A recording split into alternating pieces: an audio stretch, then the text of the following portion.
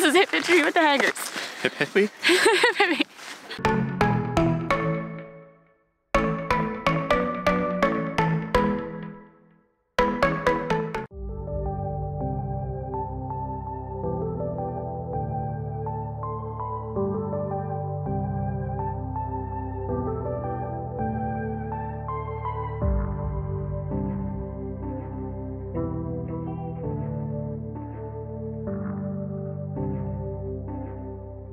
Good morning, Mike. Morning, morning. It's another wonderful cloudy day here in Ireland. Plan is to go to Muckross' house.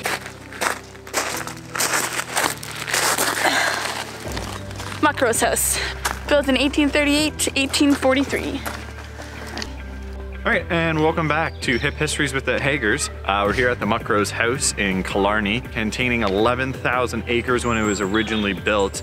We just finished the tour inside. Unfortunately, we weren't able to take any videos of it, so we'll catch up on what we learned, give you the Cole's notes of the information. So it was purchased by a California couple in the early 1900s, and it was gifted to their daughter for their wedding present. And then when Maud, the wife, died in 1932, the husband and family donated the house and the property to the Irish government, and it was opened as their first national park, all 11,000 acres. And as of today, there's now 25,000 acres in the park.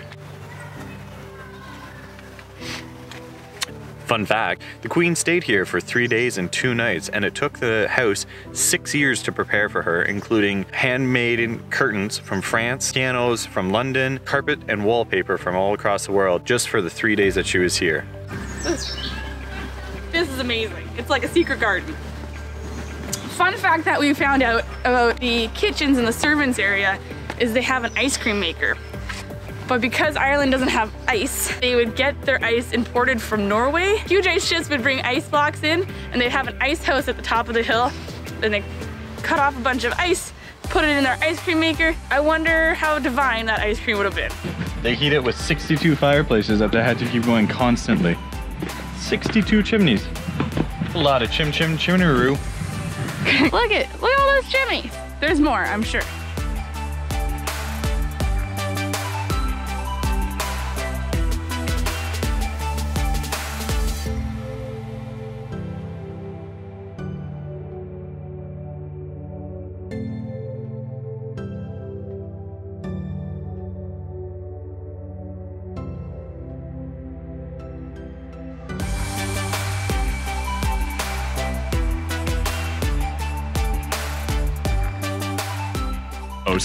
Another fun fact, where we're gonna go have some lunch is an actual old storehouse that they used to store their kitchen and their lard and their meat in.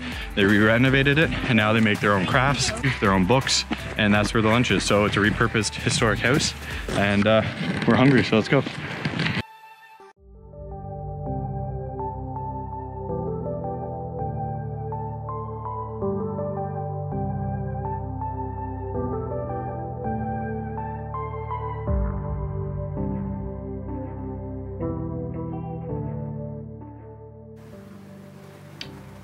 What's next, Mike? The spa. Let's do this.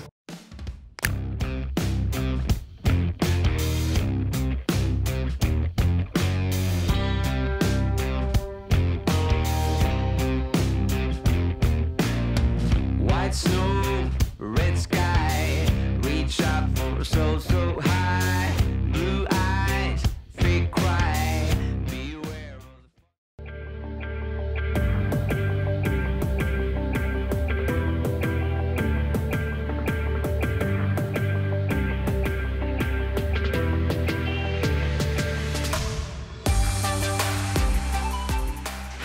Spa time a success.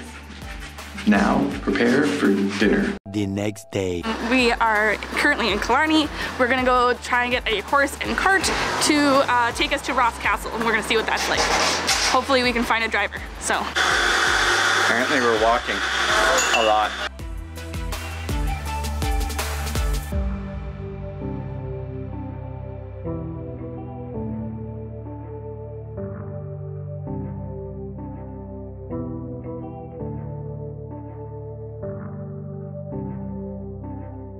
It's sleeve time. Everybody get those sleeves done. Sleevey McSleeve face. Hot in the sleeves.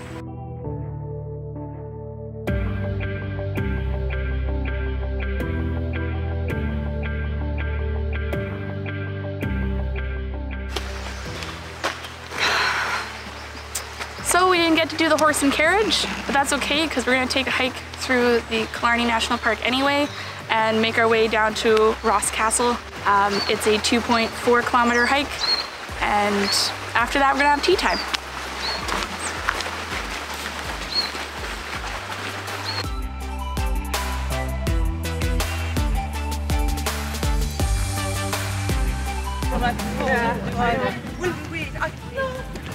All right, welcome back to Hip Histories with the Hagers. We're here at the Ross Castle. It's built in the mid-15th century for the general chieftains in the area. It was used for the battlements and war, and 2 of the original towers still stand. So let's take a look inside and see what we see.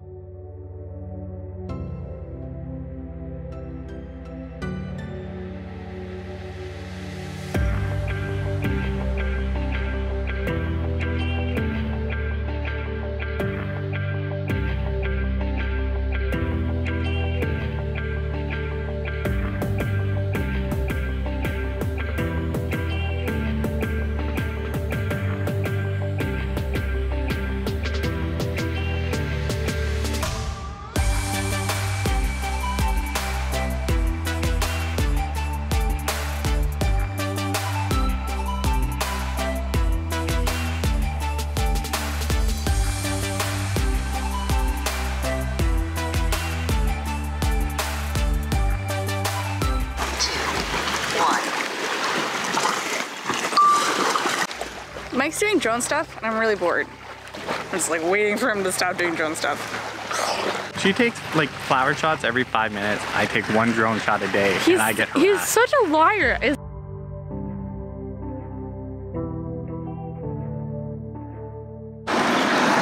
We did it. Did what? We went to Ross Castle. Did we take a tour? No, we did not take a tour.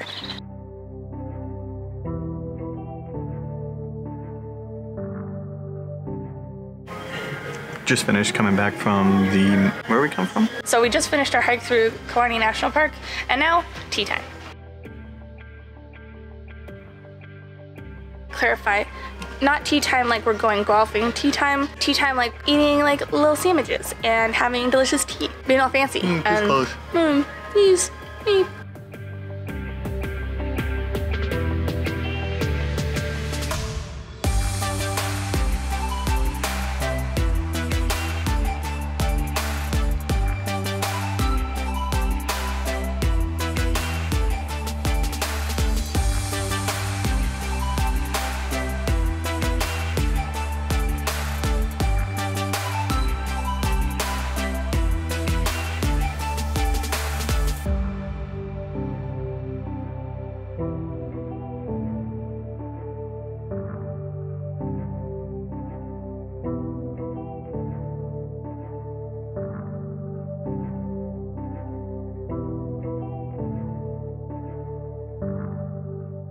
Well, we had a lovely stay.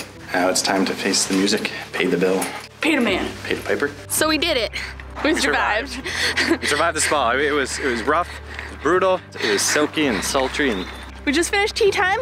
We drank tea. We ate snickety snacks. Now, back home. Get on a bus, get on a train, get back on a bus. Work day tomorrow. boo! Boo, boo, work day.